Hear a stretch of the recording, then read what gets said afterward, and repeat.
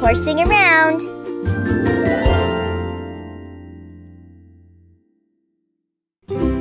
Hey, Casey, we should totally think up a new horse game. Awesome. Tuck loves games, but first I have to finish my chores. I'll give you a hand. The sooner we're done, the sooner we can have fun. Come on.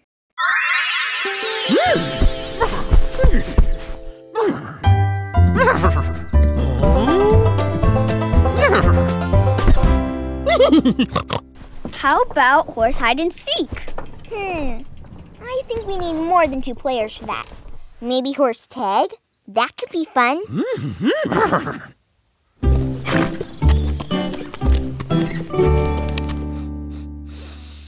Whoa, Spark.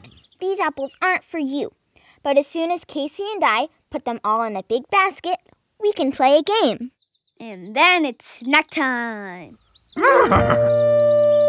How'd this get in here?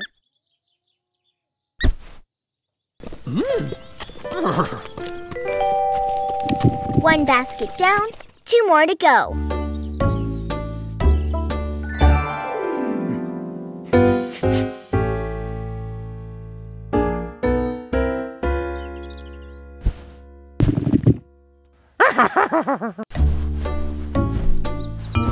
Tuck! Those apples are not for snacking. Oh, you've been teaching Tuck all your snack-stealing tricks, haven't you, boy? How about apple tag? You're safe as long as you balance the apple on your head. But if it falls, you're it. Sounds kinda complicated. Maybe horse soccer? Yeah, that could work.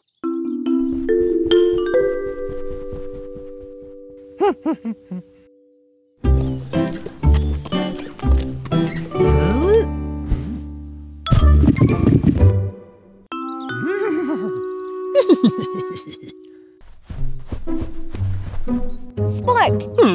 Didn't I tell you it isn't snack time yet? You know, the longer it takes to finish our chores, the longer we have to wait to play a game, right?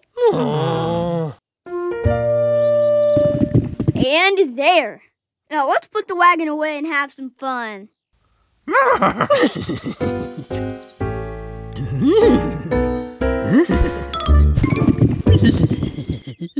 Hey! What's going on with you guys? Maybe they're not after the apples.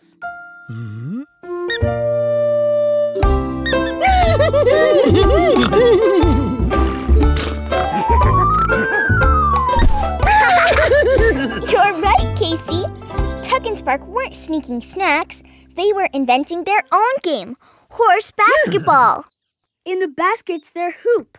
Now that's a cool horse game. You win, guys. Let's play.